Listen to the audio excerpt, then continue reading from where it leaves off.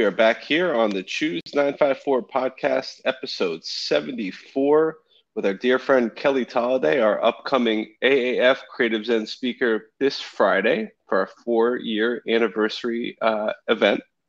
If you didn't know about Choose954, we started a social movement, myself, Evan Snow, and my business partner, Mr. Andrew Martineau, to cultivate culture and community here in Broward County, where I'm very proud to be born and raised from, in an effort to keep people in the know with all the great things that are going on to make this a better place to live and not just a better place to vacation.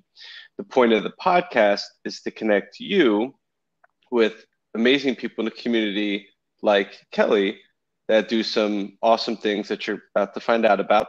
And we'll tell you a little bit more about Creative Zen in a few minutes. But before we get there, why don't you tell us a little bit about yourself at a high level? Yeah, thank you so much, Evan. It's such an honor to be here and to be featured on this upcoming Friday for the 4-year anniversary. So excited for that. I am a South Florida local, born and raised. I grew up here, my whole life. Traveled and lived around the world and landed myself back in my very hometown that I grew up in. So it's kind of been a real big full circle for me, and how amazing it's been to see the South Florida community and wellness and arts and fitness and the restaurant scene and everything just exploding in such a way that I couldn't have imagined. Just looking at, my hometown of Pompano, just looking at the Pompano Pier and what they're doing there in Old Pompano. It's just amazing to see. And we're so blessed to be back here again, being a part of this community. So thank you for a mother of one crazy little girl. She's almost 2 years old, and I've got 2 dogs that are equally as crazy. I'm a wife. I am a yoga and meditation teacher. I've been teaching for about 5 or 6 years now, practicing for the last 15. And truly my purpose is in being a retreat facilitator of all sizes, of small local events to big international retreats. And as I'll talk about later, one of my big passions is travel, and how that has the capacity to expand your consciousness and awareness of the world and of how humanity works in such a way. So to be able to bring yoga and meditation and wellness and travel all together into one purpose that really sets my soul on fire, it's such an honor to be able to do this work. So that's just a little high level about me. Amen to that. And that's how we connected, through our dear mutual friend, Chloe, aka the Gemini. And shout out to Pompano. I actually grew up down the street, not too far in Coral Springs. So it is really cool to see this resurgence of Pompano. I'm glad that we're able to play a little part in supporting the community. So for those that are not familiar with your story, and we don't want to give the whole thing away because she will be sharing the full version of her story at Creative Zen this Friday morning, which is a free monthly breakfast lecture series, mini TED Talk to connect, engage, and inspire our community. For those not familiar with you, how did you get started on this journey of yours? Yeah, so like I said, I've been practicing for about 15 years, and growing up, I was a competitive swimmer. I swam 4-5 hours a day, every single day, 365 days a year. And as you can imagine, there's only so many times a human can rotate their shoulders before they give up on you. And I developed tendonitis as a 15-year-old. So my coach had said, let's get you in the sauna, let's do stretches. And at the time, Bikram yoga was just starting to really take foot in the West. And there was maybe one Bikram studio, super fringe, in Pompano at the time. And he said, you know what, I've heard of this, heated, it's like you're stretching in a sauna, basically. It's perfect for you. Go do it. And I was like, all right. And me being the competitive athlete that I was, I loved it. I loved the mirrors. I loved the sweat. I loved the grit. I loved the competition, which of course was mainly just in my own head, competing against other people. But I just thrived off of pushing myself. And especially as a young teen, we're mainly physical beings. We're mainly using our bodies to explore the world. And you don't normally get to tap into these deeper states of consciousness because we are so body based at that age.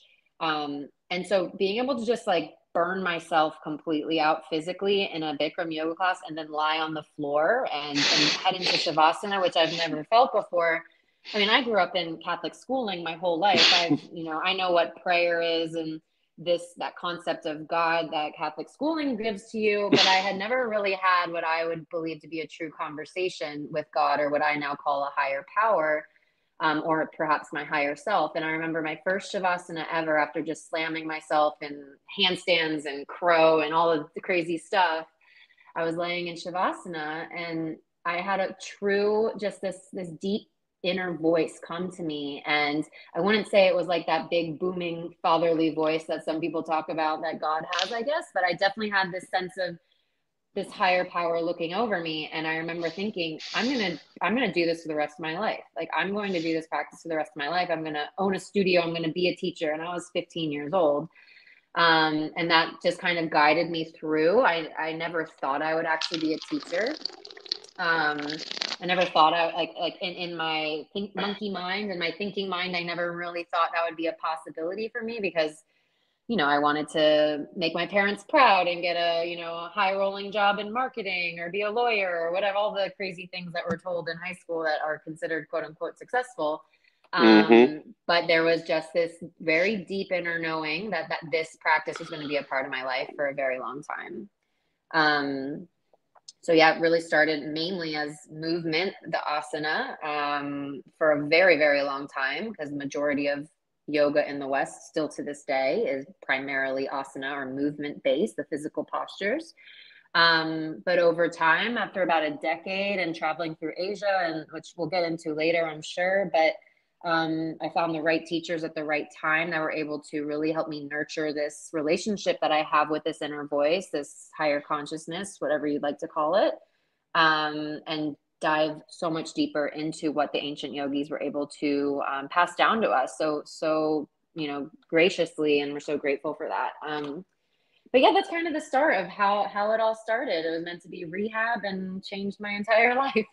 That's amazing. And anybody who's ever done hot yoga, Bikram or otherwise, will know that first Shavasana after getting your butt kicked, more or less, in a positive way, is one of the most relieving and fulfilling experiences, which is why you heard me snickering as she was outlining and explaining it from my own yogi experience. So I appreciate you sharing that with me and the viewers and listeners.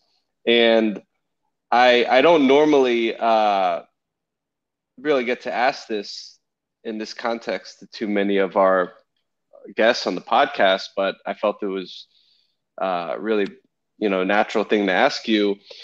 So what has this work done for your life personally and even now professionally? Well, I think from a personal level,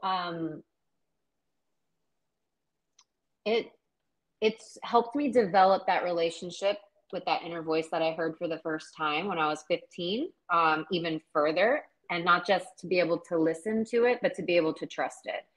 And every event in my life, when you ask me, you're going to share your story on Friday, you're going to share your story with our community. And I was looking back at my story, and every decision, every life change, pretty much anything good that has ever happened to me has come from, in some way or another, listening to my inner voice and then having the courage to take the risk to follow it. And I don't think, if I didn't have this practice, if I didn't have the right teachers, if I didn't have the right practice, and if I didn't have the right community around me, having the courage to take those risks and really follow that voice when we are not 100% sure where it's going, I'm not sure I would have had the courage to take those risks. And, I might not have ever, landed myself in Dublin and met my husband on a random pub night. I would have never maybe landed myself in Sydney. I would have never, I might not have ever taken the leaps that I needed to take to be able to follow my life the way that it is. And And I truly credit my practice as being a stable force in my life. When I can always tell when I'm getting a little shaky or unstable emotionally. It's like, okay, when's the last time I really sat down and connected into that inner voice, connected into my heart? And the practice, whether it's purely a physical practice for you, or you're getting a little bit deeper into your meditation practice or your breath work, it truly gives you the means to be able to cultivate spaciousness within your body, within your mind. It gives you that space to pause so that you can respond to life rather than reacting to life. And when we respond to life from a place of intuitive wisdom and groundedness, things just seem to flow. Even when they're not going exactly the way you plan, you're able to just accept as it comes your way. And instead of pushing and pulling your way through life, you're allowing more spaciousness, you're allowing more flow, and things just seem a lot easier that way, even through the darkest times that I've been through, most recently in the past week, losing a very, very, very dear friend. And I was telling you, Evan, like, thank God for this practice. Like, thank God for the teachers, the practice, and the community that I've surrounded myself with, because otherwise this would seem insurmountable. And truly, that's what it's given me, is just this feeling of peace, knowing that the safety net is there for me, even though I can't see it. Amen. And sorry for your loss, of course. Thank you. And I couldn't agree more. We're not doing video for this recording, but if we were, you would see me throwing my hands up in a round of applause for everything that she was saying in regards to the benefits and impact of a yoga practice for anybody's life, if it's purely for the physical, or or even just purely for the meditation aspect and the mindfulness aspect. We're obviously both huge yogis and yoga advocates, and thankfully have implemented these practices into our lives, and now work to spread the gifts of these practices. And you've thankfully made amazing strides over the years to this stage of your life and your journey and your career now. So for those that are not familiar with your work, what are you currently working on right now in terms of your current offerings? Yeah, so at the moment, I am working with my beautiful business partner and our mutual friend, Chloe Ravel, who, for those who are coming on Friday to the event, will be able to meet her as well. We have created our business called Rising Nature Retreats. So Chloe's individual business is the Gemini Rising, and my individual business is Hello True Nature. So we combine the two together for Rising Nature Retreats. And we really focus on creating transformational wellness experiences. These aren't just, quote unquote, yoga retreats, where you just walk in, twice daily yoga, get your healthy green juice, and you walk out. We're really looking for the students who want to dig deep and explore their inner landscape and be able to find the nuggets of wisdom that are already within themselves by being able to disconnect from their daily life by going on retreat, whether it's our monthly mini retreats that we host here in Pompano, actually at my home, which you've been to, Evan. We miss you. You come back soon. I will. And so we do those as a way for people to get a little taste of what it's like to go on retreat with us. And it's really accessible. If you live in South Florida, it's a 3-hour event on a Saturday morning, beautiful practice, meditation and sound healing. And then we have a guided group discussion based on the theme of the month. And we invite local vendors and local sponsors to come to the event so that you as a guest get to connect even further with the local South Florida community, which is, our mission is so connected to what Choose954's mission is, which is to continue to amplify the community that is vastly and rapidly growing at the moment. So that's what we do from like a local level. And then the main core of our purpose is our signature retreats, which are usually between 4 to 7 days, and we take those around the world. And so our most current one is actually next week in Asheville. But for those listening that are interested, we do have one locally in Florida in Ormond Beach, about 3 hours north of here. And that's in the fall, which is going to be absolutely amazing as well. But yeah, that's mainly the core of what I'm focusing on. So I have been a yoga and meditation teacher for 5 years, and I used to teach in studios quite regularly. And now I just really focus on these really impactful events that can have long lasting impact without needing to, get on your mat absolutely every single day, which would be amazing if we could. But as a mom, I understand how like limited and precious time is. So I love being able to curate events where people can be able to take away little nuggets, little practices, and then implement them in their own lives without having to rely on a teacher every week to get that feel good feeling. We want people to feel empowered to take what little time they have and implement the practice that suits them best, rather than the teacher saying this is the only thing that works, or all the crazy stuff we hear sometimes from gurus and all that. But that's really the core of what we do is offer a wide variety of modalities from a wide variety of different lineages, perhaps even different cultures that we've been lucky enough to study with. And me and Chloe really bring a blend of different styles and backgrounds, and even from coaching mentalities as well. We have different backgrounds in coaching. So that's what we're working on. Apart from that, I have a online coaching program for moms, and that's called Thrive Like a Mother. I can definitely give you some more information on that after, but it's more of like a self-paced online coaching. It's all online. All the modules are there. You go at your own pace, which works really well for moms. But yeah, it's just been such an honor to continue to study with some of the top women's health yoga therapists in the world, to study with my teacher, who's the longest serving yoga educator in Australia, and to just be able to travel and continue to make connections with some really impactful people. Just it reminds you that it's not so much about the social media followers that you have, or the amount of clients that you have, or it's not really about the numbers. It's about the individual impact that you're making on a one-to-one basis, and how that can ripple out into your community. And that's really what I try to focus on here in South Florida. Amen. And you do a great job of it.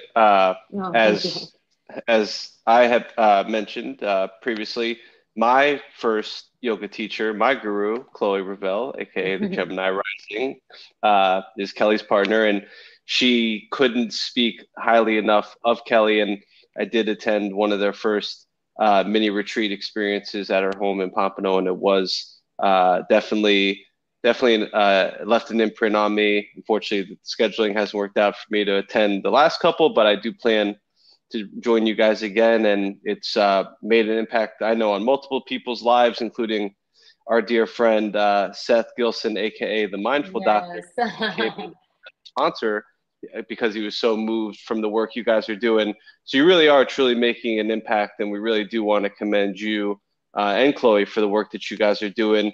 For those that would be interested in potentially taking advantage, maybe not of this next retreat, just based off it being next week, but for what you do have coming up next, could you maybe run some dates by for the mini retreats, the Ormond Beach retreats, and even if you don't have dates, maybe some thoughts as to some offerings of what might be coming up next in the future from you guys? Yeah, absolutely. So if there is anyone out there that is really leaning into their spontaneous spirit, we do have one spot left to Asheville next Wednesday. So, Hey. I'm all about spontaneity and leaning into that intuitive wisdom and taking the courage to take the leap. So there is a spot next Wednesday. It's May 18th to the 22nd in Asheville. And then our next monthly mini retreat is in June. That's going to be our Yogis Gone Wild summer party, which we're really excited about. That's on June 18th from 8 to 11 a.m. And all these links, all the brochures to everything is in the link in our bio on Instagram. We'll have it all, connected. We have all the information.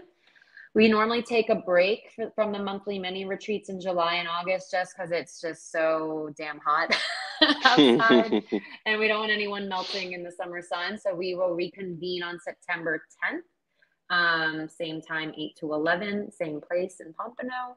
And then our Ormond Beach retreat, which is one of our signature retreats from last year, our Be Here Now retreat, that is September 29th to October 2nd.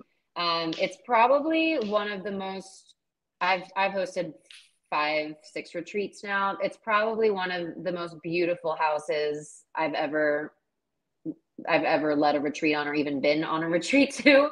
And we have the most amazing chef. She's our signature chef.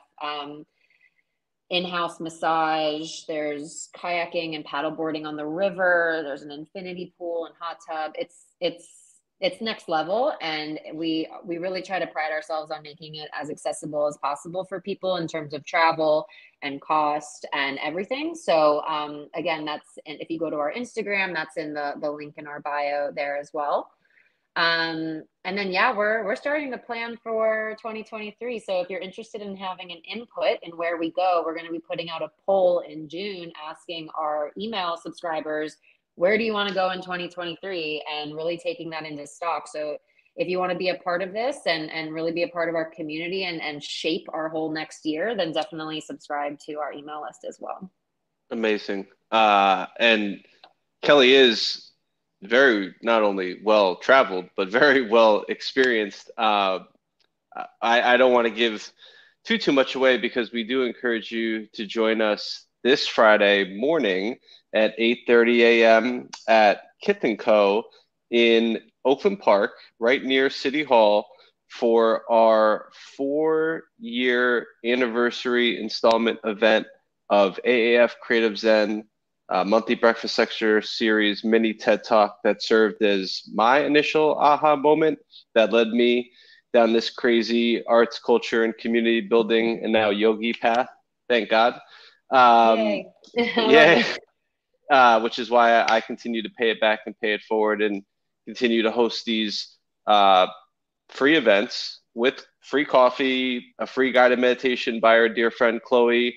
And there's no catch. It's something that I've seen proven to be successful not only in my own life, but in over 200 other cities around the world that have a similar platform, just to connect, engage, and inspire our local community by bringing in a thought-provoking and inspiring speaker to share their story. And we're very glad to have the stars align this Friday to have Kelly share her story. So the doors open at 8:30. The talk starts at 9. We're generally out of there by 10.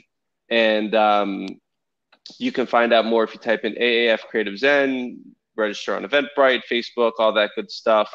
You have to see the images on Instagram and all that. If they want to find you on the social medias, where can they find you on social? I know you have a few. Yeah, so the best place to find me now is at Rising Nature Retreats, and that is both on Instagram and Facebook. That's where I'm the most active at the moment. And then my individual coaching business and one-on-one clients is at Hello True Nature. Again, both Instagram and Facebook. So yeah, and then I also have a website, hellotruenature.com. That'll have all the information for both Rising Nature and Hello True Nature. So those are the best 2 places. And definitely, if you do follow, just shoot me a DM and we can chat, and I'll follow back, and we can continue to build the community together. And I'm really excited for Friday.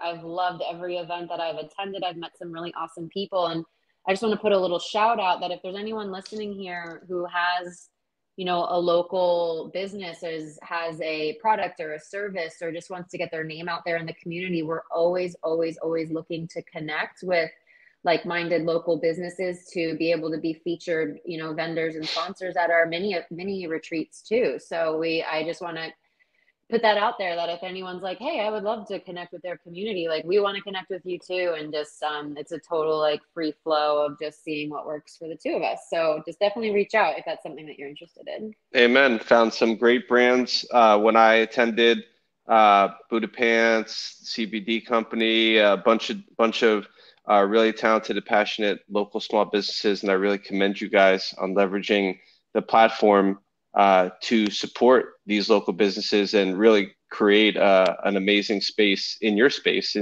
and her space. One of the coolest backyards I've ever seen in Pompano. Uh, Thank um, you. Before we wrap up, I do want to encourage you guys, obviously, to join us Friday if you're looking for some other cool stuff to do. We actually have a really cool first of its kind festival happening this weekend with Mezcal Lauderdale, a first of its kind Mezcal festival. Mezcal being the cousin to tequila, coming from the agave plant. It's a smoky liquor. It's definitely a beautiful acquired taste, and it's becoming an emerging category. So our agency, the Unitas Group, being mezcal lovers and liquor lovers, also behind the Female Brewfest, decided to create this platform to highlight and showcase over 30 mezcal brands from across the country. Actually, I guess even across the continent now, since we're bringing in people from Mexico. So that's going to take place at the Toro Latin Kitchen in Dania Beach at the Le Meridian Hotel, which is adjacent to the Design Center of the Americas, as well as the Fort Lauderdale International Airport, right off of 95 in Griffin. It's going to be super cool. And there's a grand tasting on Saturday from 3 to 7 p.m. where you'll be able to taste over 30 brands and actually over 90 labels of mezcal. Some of these are multiple $100 bottles where they'll be providing unlimited sips. There's food pairings, after parties. There's a brunch the following day, Sunday, at Toro as well. So you can find out more at mezcallauderdale.com. And if you really want to go and can't afford the ticket, feel free to drop me a note. I'll do my best to try to hook you up. And we're still leading free tours of the Downtown Hollywood Art Walk every third Saturday night of the month, 7 to 9 o'clock, with a free tour of the Downtown Hollywood Mural Project at 6 p.m. That's a great event. If you haven't been before, it's continually growing, going on its 16th year. Proud to support. And if you're a local artist, you know a local artist that wants to plug into their community, we have been resuming our in-person Choose954 Artist Potluck Series, actually right around the corner from Kith & Co. We're going to do it again at Art in Oakland Park Studios, Angela Rush's studios, on Sunday, June the 12th. It's in the early evening. And all we ask is that you bring a plate for maybe 5 or 6 people, since not everybody eats everything. Get to meet some fellow contemporaries of yours. If you're an artist, it is specifically for artists, and get to plug into the community. We've seen beautiful friendships form, beautiful collaborations happen, and it's something that I'm glad we're able to continue doing. And for more, you can subscribe to Choose954 newsletter. It's bi-weekly. It's not spammy. Just trying to keep you guys in the know with cool stuff going on like this as we work to cultivate culture and community. If you want to reach out, you can find us at Choose954, at EvansSnow13 on Instagram. Drop me an email, drop me a line. Would love to hear if you know somebody that you'd like to see featured on the podcast that has a story worth sharing, as we're an open book. And one last question, Kelly, if you'd be so kind. This one, I would really love to hear the expert from insight from an expert. What would you say to somebody, a friend of a friend, a friend's husband, somebody that doesn't practice yoga and might or might not be in good health and good shape?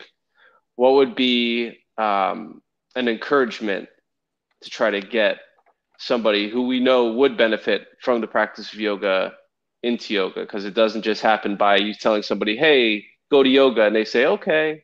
So what would be something you would potentially recommend or share or tell somebody that might be on the fence or definitely could benefit from the practice. Yeah, I wish it was that easy. Otherwise, my husband would finally have gone to a yoga class after 9 years together. But I'm lucky if he'll just even try to touch his.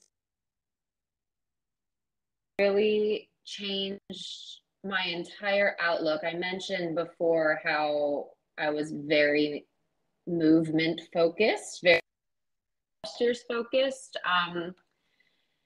And I definitely made a big 180 later on in my life when I went through a near-death experience, which we'll go through on Friday. But a teacher once told me, no one cares how good you are at yoga or meditation. It's not about getting good at yoga or meditation. It's about getting good at life. Your yoga practice it's not a practice, it's a preparation for life. And so whether that is you're starting yoga because you have a physical ailment, or you just feel like you need to have a little bit more spaciousness in your body, or whether you're starting meditation because there's something specific going on in your life, meditation and yoga, they will have massive benefits from, flexibility to strength to, being able to sit up like straight, to being able to process your emotions and all that. It's all a benefit of doing the practice, but truly it's a practice of getting good at life. And no one's sitting there thinking she can't do a handstand, she can't touch her toes, she can't meditate for 10 minutes. It's not about that. It's not about how much better you get at the practice. It's about how much better you are at tolerating adversities when they come your way. How much better are you at communicating your needs to your community and to your family? How much better are you getting at riding the waves and riding the plot twists that life throws at you? And that's truly what I think it takes a lot of the pressure off of the physical practice that people kind of get roadblocked with. They're like, oh, I can't do yoga because I can't touch my toes. I can't meditate because I can't sit still for more than 5 minutes. And it's like, okay, well, let's just start where you're at, because it's actually not about getting good at the practice. It's getting good at what's happening in your life, getting good at being a human. And that's different for everyone, right? So yeah, that's what I'll leave you there with. Amen. And you and in closing, very well put. Touching your toes. Me and Seth, we joke about it, but in all reality, when I'm 80 years old, I want to be able to bend over, touch my toes, and be able to wipe my own ass without needing assistance. And I think we're on a good path that with my current yoga practice and, doing a forward fold every night before I get into bed to loosen up those muscles. I'll be able to do that when I'm 80 years old. And that's, you take these things for granted, but you only have one life and one chance at this body. So you better treat it well. And also, one of the last things that I'm learning ongoing and listening to right now is you learn from yoga to listen to your body and when to slow down and take a break, chill out. So I'm forever grateful for the practice. I'll never be able to say it enough. I'm forever grateful for Chloe for helping me develop this practice and reach this level of mindfulness and my yogi journey, and that we're having this conversation and you sharing your story on Friday. It's a beautiful thing. It's a beautiful community. I thought I would only ever be a arts and culture and community advocate, and now I've slowly becoming a yoga advocate, which is why I asked you that question, and I appreciate you answering. So hopefully this podcast, let alone her creative Zen story, can help inspire to change one person's life, and maybe they'll take a class. And even if you don't have the funds to take a class, there's plenty of free yoga videos on YouTube. You could be there on your living room. You don't need a mat. You could do yoga in your bed. You could do yoga in a chair.